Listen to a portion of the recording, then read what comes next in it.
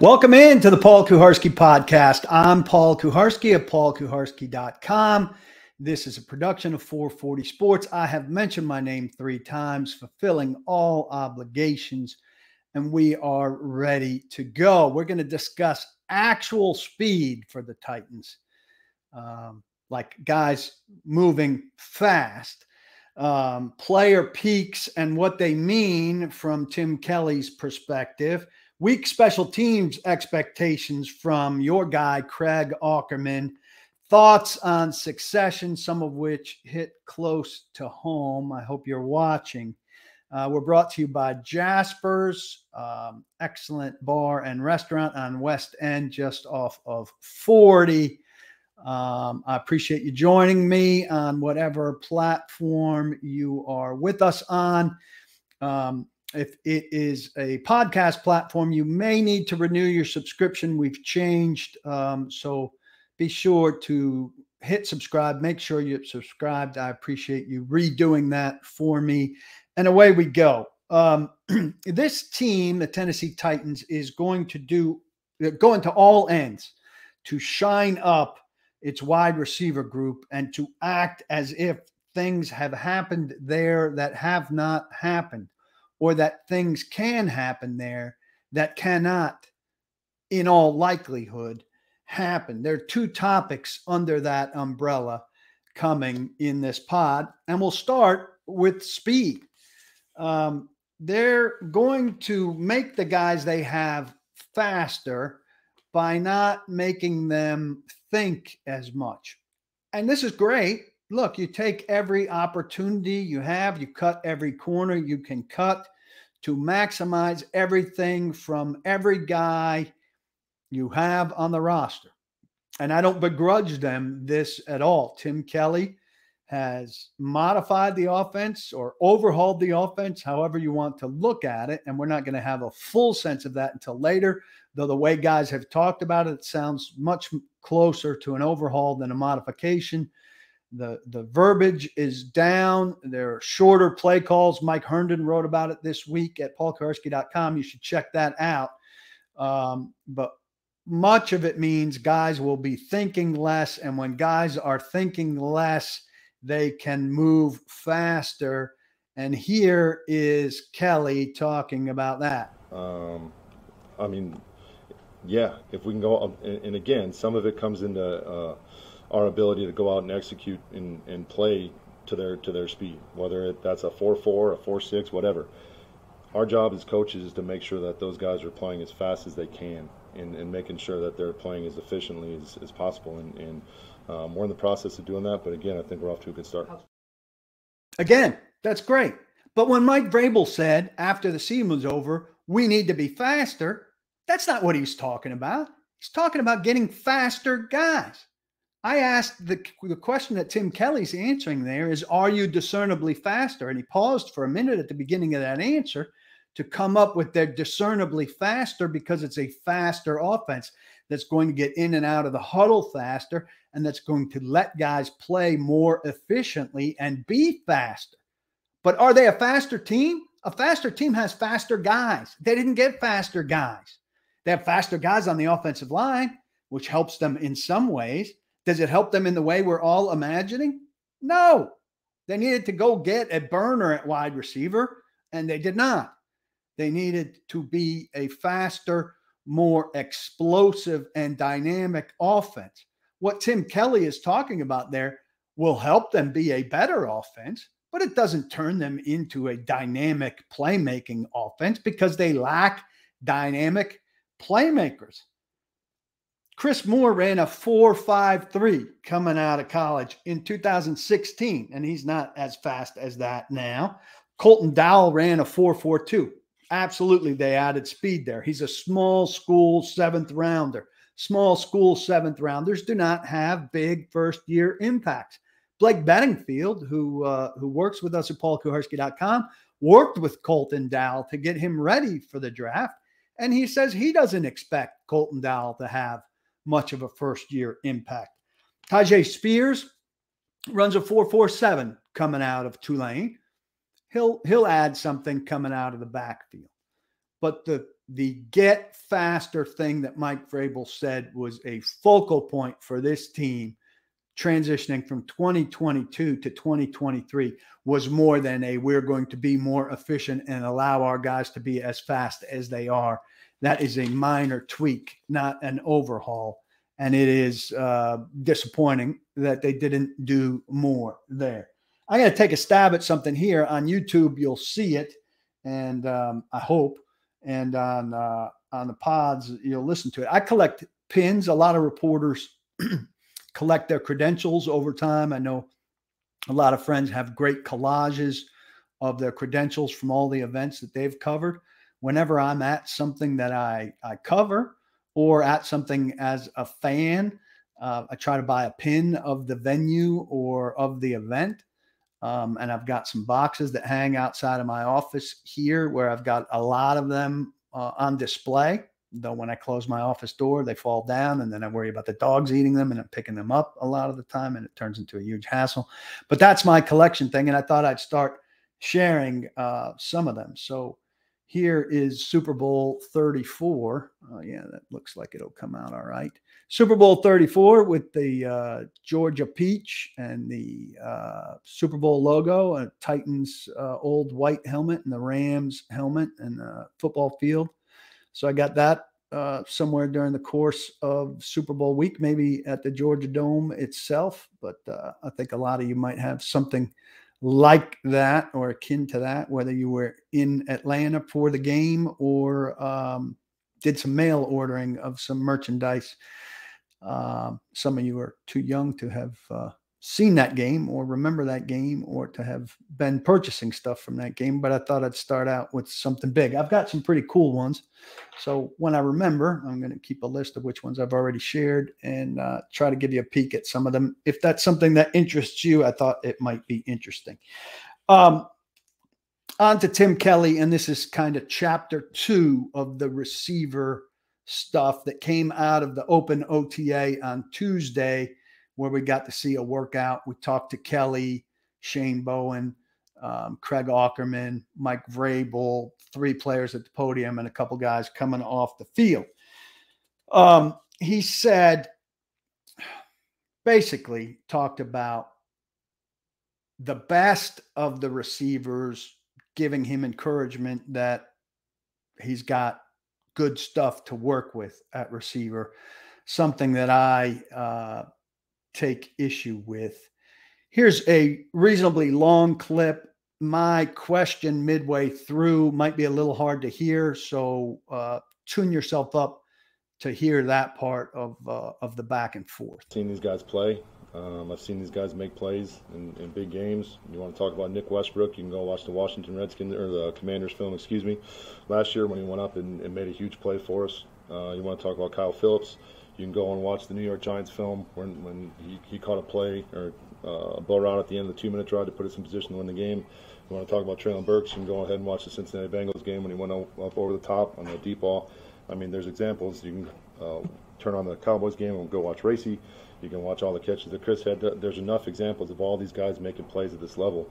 It's just our job to make sure that we can get them to do it consistently. If you watch the best film of every guy and envision, I mean, I think you watch those games you're talking about there. Yeah. Where Nick was dropping balls, where Racy has 4 career catches or something like that. There's a lot of film that doesn't show what you're talking about. So what's the question there?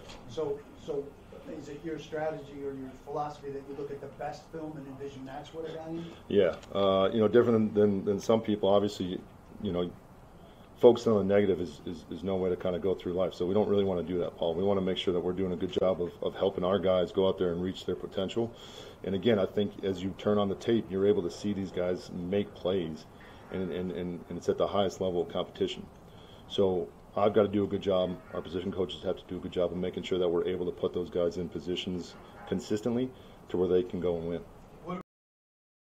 He says there are a lot of examples. Are there really a lot of examples of Nick Westbrook-Ikhine making big plays?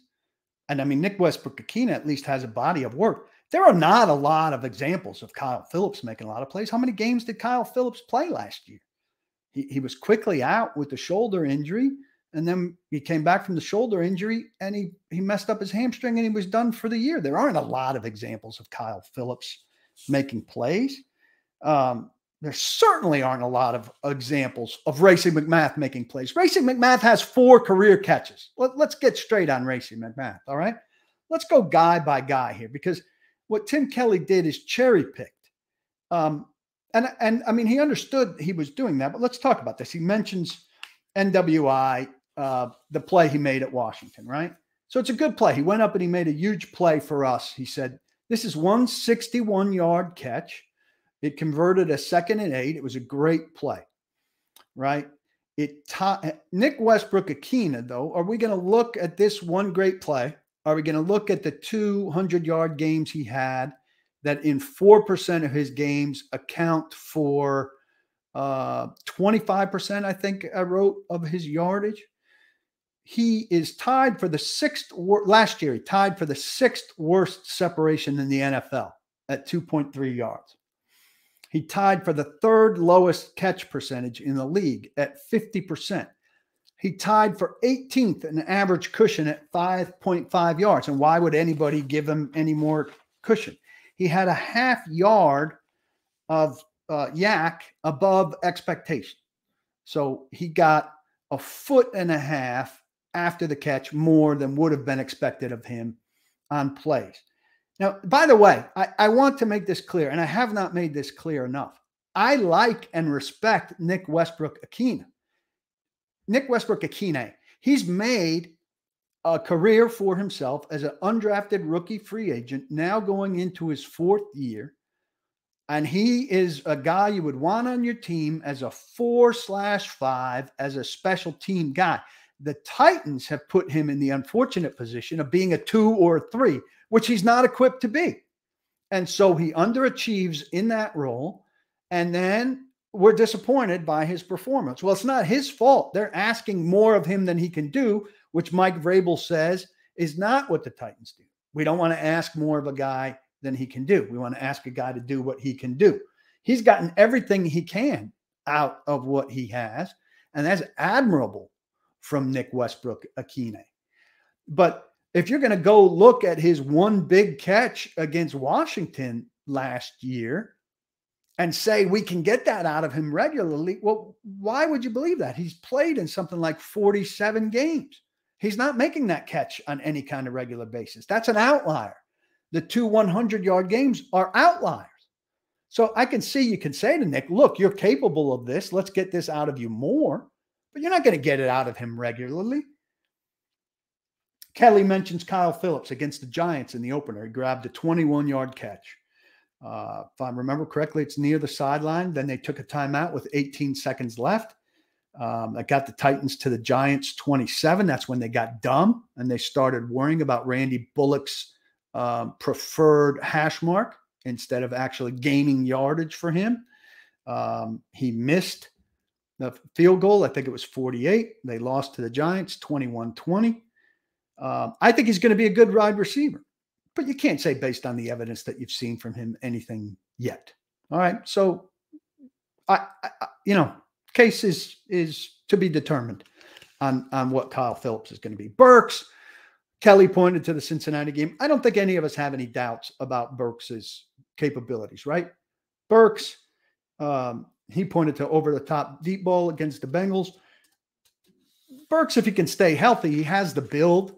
He has the acceleration. He has the ability to go up over guys. He made plays against Jair Alexander, against Green Bay that were phenomenal in a big game up at Lambeau Field. He's matured. He talked about his breathing and his conditioning and getting that under control with his asthma by staying in Nashville. I wrote this week about how desperate he was to get back into town for OTAs.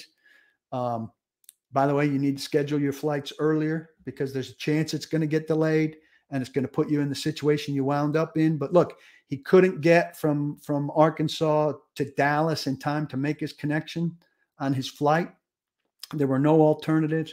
Every car in his section of Arkansas was leased, every rental car, by Walmart. There were no cars to be had. His agent talked to 5 private pilots. None of them were willing to fly on a Sunday night. He was going to take his agent's son's car and just they were going to worry about getting it back later. Finally, they found a private pilot who flew him at 5 a.m. Monday morning in a Cessna. And he got here, like I was told, it was damn close to 8 o'clock on Monday morning, which is when guys who were coming to the OTA session, it's a meetings and stuff in addition to the practice, got here in time. It shows a truly motivated guy who was hell-bent on being here. I think all of this stuff about Burks is the one guy we're not worried about, right? All we're worried about with Burks is his health. Kelly mentions Racey McMath. He points to the Cowboys game, the second to last game last year, the 6th of the 7 consecutive losses. He had a 34-yard catch from Josh Dobbs that flipped the field. The series ended on downs. It's not hard to pick a memorable catch for Racey McMath. He has 4 catches. 4 catches in 2 yards. 4 in 14 targets, by the way. 29% catch rate. There's enough examples of all of these guys making plays at this level, he said. It's just our job to make sure we can get them to do it consistently. They can do it more consistently. But you think Racey McMath is going to turn into a guy in year 3 who's going to be something completely different than we've seen from him so far? Maybe. It's a long shot. You think Nick Westbrook-Akina is going to graduate from a guy who's clearly a 4 or a 5 into a 2 or 3? Super optimistic. This is not the way to build a receiving core. You can, at Burks, I've said, I give it to Burks, but Burks is the 18th pick in the draft. Phillips, I leave room for optimism. But to expect that the very best of guys is what you're going to get from guys is incredibly naive. He wants to see them reach their potential, see them make plays against the highest level of competition. Phillips has upside. NWI is what he is. Chris Moore coming in is a replacement level receiver. He is what he is. Hopefully, he can be a notch better, a scooch better than NWI, or maybe those two guys push each other and you get a little bit better at that 2nd/3rd spot, the second outside spot. McMath, maybe they get more, but I think the guy's a 0. These aren't receivers 2, 3, 4, and 5 because the Titans want them to be. They are receivers 2, 3, 4, and 5 because free agency was a bust this year and is going to be a bust. Good receivers don't get to free agency no matter how much money you have. And next year, the Titans will have a lot. And because the draft wasn't great at wide receiver, and the Titans consistently found somebody they preferred to whoever the best wide receiver available was. They moved up and got Levis, whereas if they had stayed put and not made that trade, they had some intriguing options, including Hyatt and Tillman. 12 seasons combined, the average of these guys, 16 catches, 193 yards, 1 1/4 touchdown. 10 seasons combined for NWI and Moore. 18.2 catches, 219 yards, 7.5 touchdowns. You're not going to get that much more out of them. Mike Vrabel at least framed it a little bit more sensibly about expecting or looking for the very best of these guys, but knowing and acknowledging their limitations. When you look at it good, I think it's just being able to reinforce what they're capable of doing, but then we have to eliminate some of the mistakes that are made, or if you're talking about receivers, making sure that they're playing to their strengths or what their route craft is, and that we're making sure that we're asking them to do things that they can do. One more point on Kelly. All right. People are making it like I'm expecting him to blast these guys, which I'm not. But I've heard from multiple colleagues and multiple readers that he's got to say this. He does not have to say this. People make it like he's either got to praise him or blast him, like it's a binary decision, like it's a black or white thing. Listen to what Vrabel just said there. He absolutely acknowledges that these guys have some limitations, which are obvious. It's ridiculous to ignore them. He's not pretending a great catch in Washington creates a blueprint for success for NWI. If you think Kelly has to do that, your expectations for Kelly are too low, too limited. Your allowances for nuance are too narrow. he told us in Indianapolis the first time he spoke at the Combine that last year's offense wasn't predictable. He didn't have to say that either. There were plenty of ways for him not to throw Todd Downing under the bus, to be polite to Todd Downing without going to those ends. NWI is not going to be making the Washington catch on a regular basis. He's just not. And he shouldn't set up that expectation. All it's going to do is disappoint us more. All it's going to do is disappoint you more. And again, I said NWI has made the most of what he's got. Why set us up for more disappointment? Why set the fans up for more disappointment? Doesn't seem fair. If you want to say he's being nice to NWI, he's actually not being. He's not doing NWI any favors. He's actually hurting them more in the end, I think. Jasper's sponsors this podcast. It's your neighborhood bar and restaurant done better. They're at 1918 West End Avenue. It's just off of 40. It's a great spot. It really is. I go there with headphones and my phone, and I sit at the counter for lunch, order a variety of things, often the bolognese, which you've heard me talk about. And I'm left alone to catch up on a podcast, read up on my phone, eat. Great service. Pay me a lot of attention.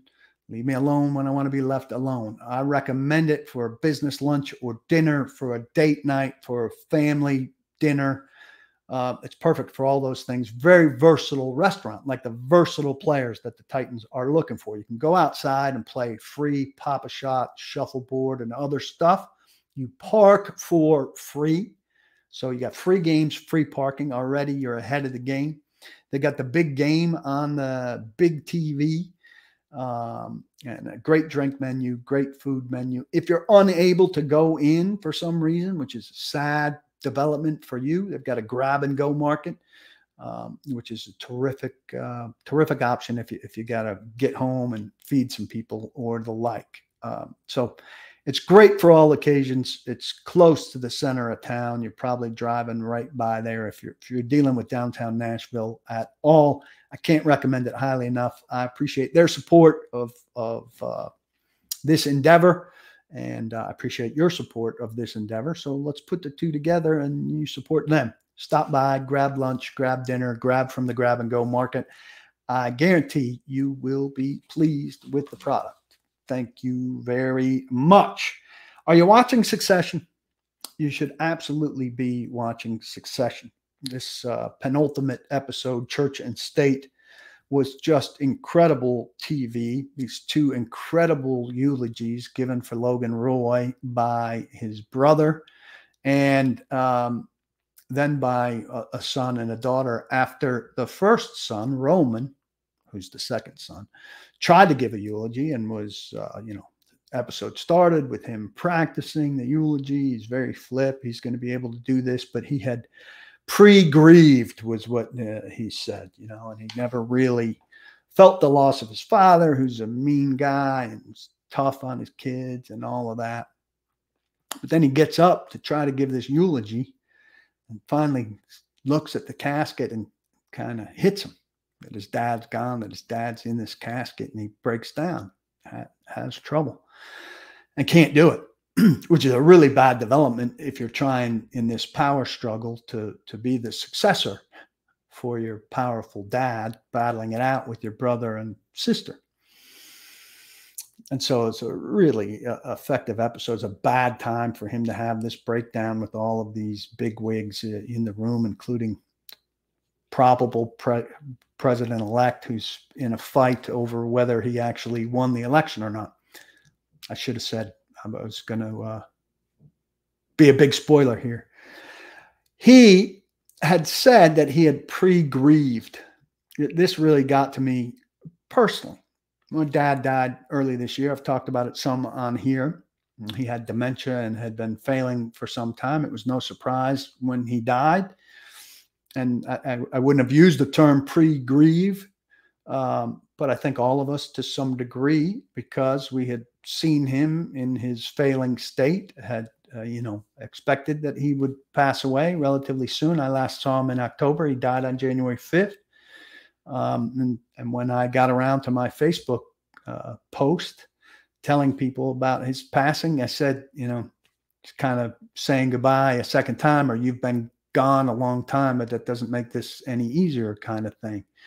And so Roman Roy saying that he had pre-grieved was kind of a semi-joke for him, but it kind of hit home for me.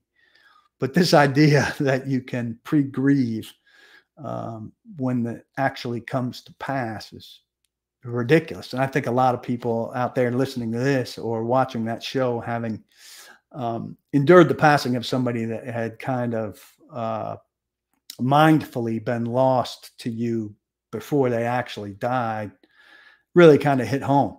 And so I was struck by that.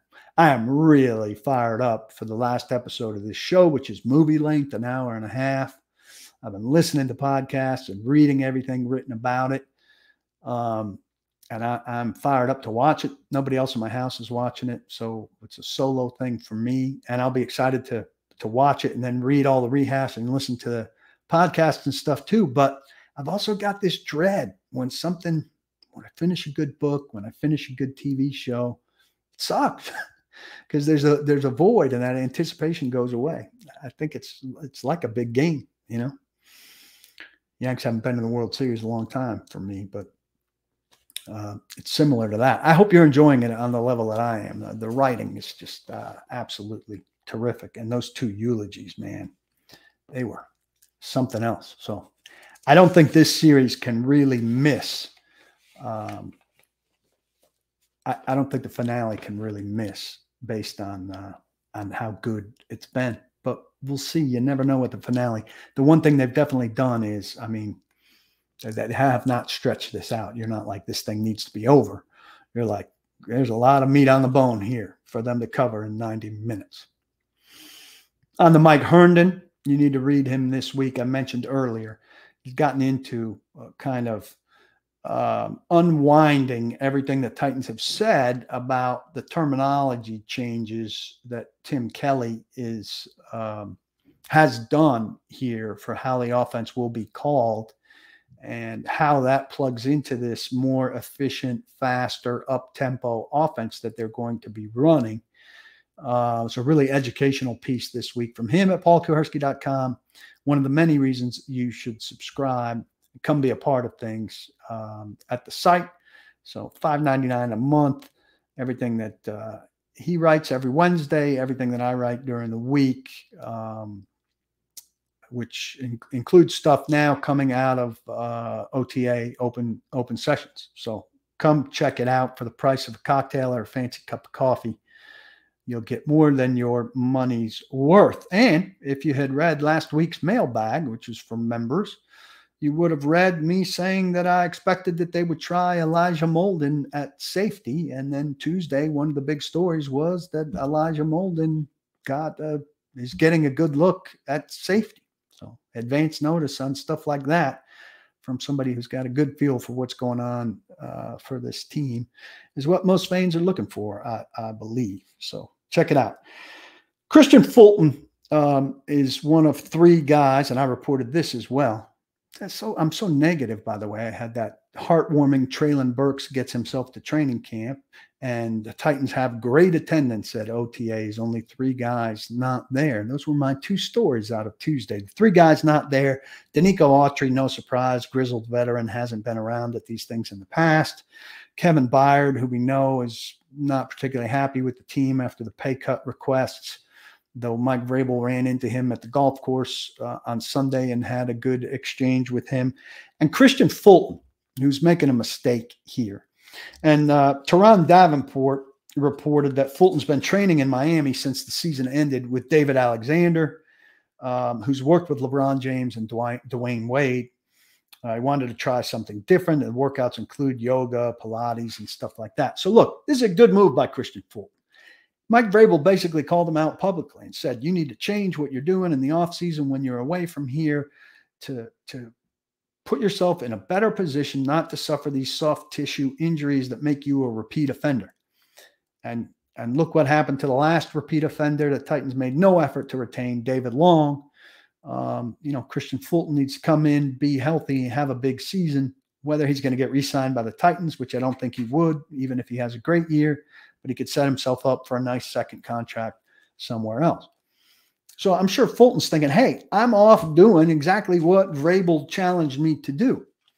The thing is, it challenged you to do it, but that doesn't mean don't come around. Like, go do that. And then when it's time to be here, be here.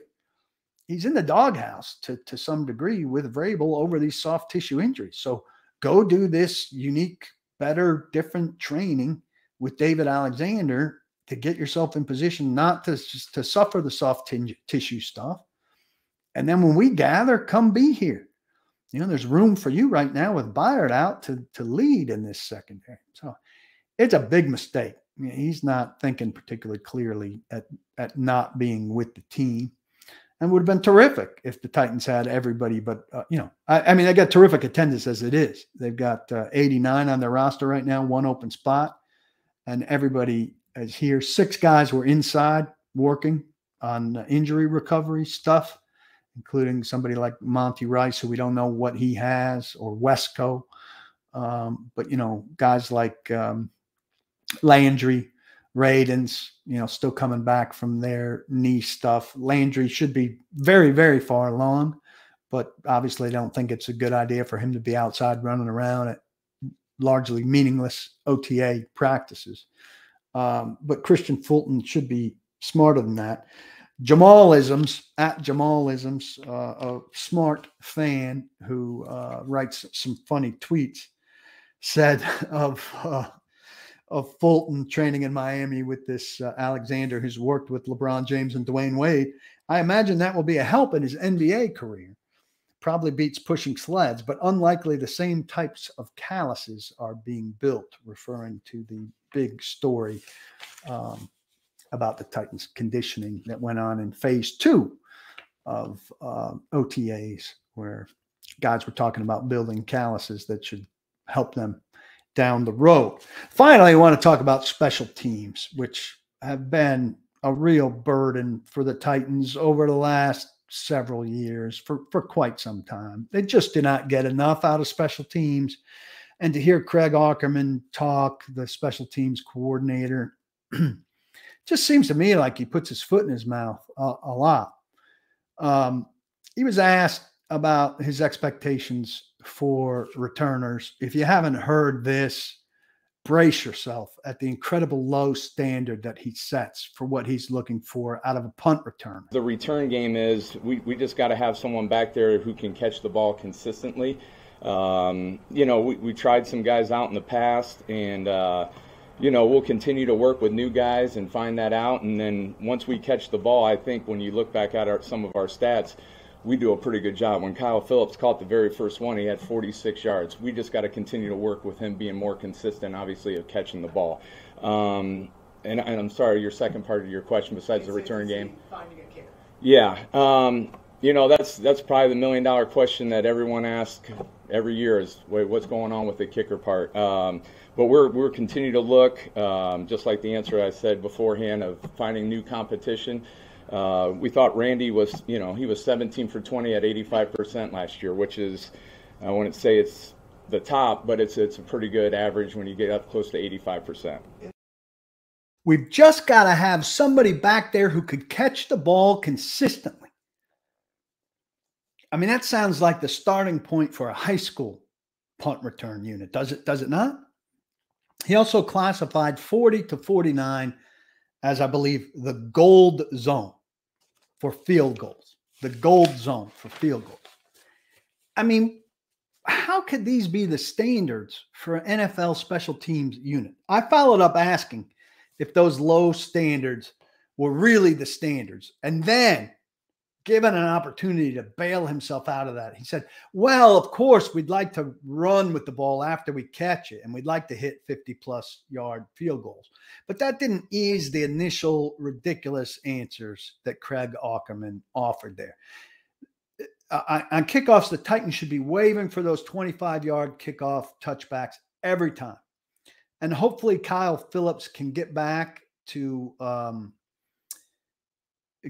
track, catching punts. Surprised the hell out of Aukerman by getting yardage after it. He did mention that 46-yard return. When we do catch it, we do pretty good returning it, but we really have to work on catching it. I mean, my God. Randy Bullock in this, he was 7 of 10 from 40 plus last year. I mentioned earlier he lost the Giants game. Titans only tried 2 field goals from 50 plus last year, and Bullock only made 1 of them. You think the Titans offense, with its limitations on explosiveness, could use field goals over 50 yards? 12 kickers around the league last year made at least 6 from 50 or further last year, including Daniel Carlson of the Raiders, who hit a record 11. The Titans hit 1 and tried 2.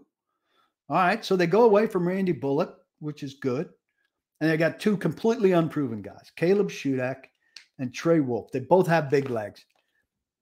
They need to the Titans need to get one of these 2 guys in a position where they rein them in and their big leg can be reliable from, God forbid, 55. And the Titans could take cracks from there. Can you imagine if the Titans could hit a field goal from 50 or 50 plus where they could be counted on?